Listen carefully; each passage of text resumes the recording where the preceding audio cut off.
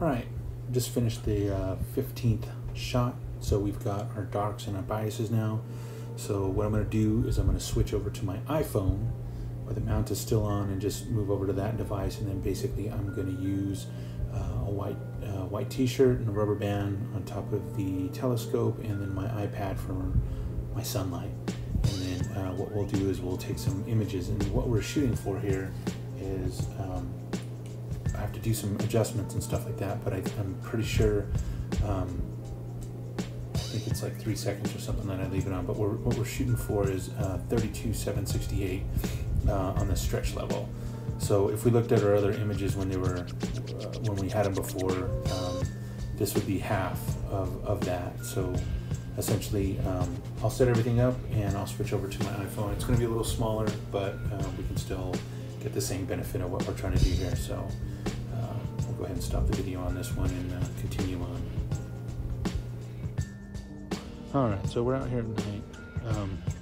This iPhone doesn't have the best video, but essentially I've got my telescope all set up, and I've got a white t-shirt and my iPad with the light.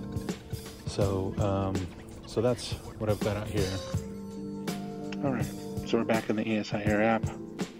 We'll click on the button again. We'll delete the dark. Oh, oops, sorry. Reset progress. Delete the dark. And then we'll go to the bias and we'll change it to flat. And we'll repeat it 10 times. And I believe it's 0.3.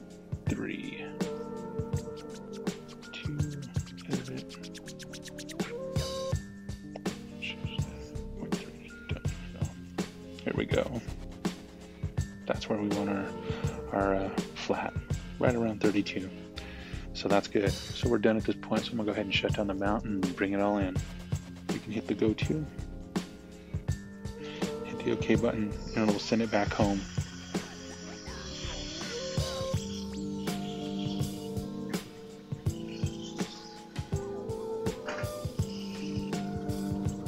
Which is always nice, so you have a starting position.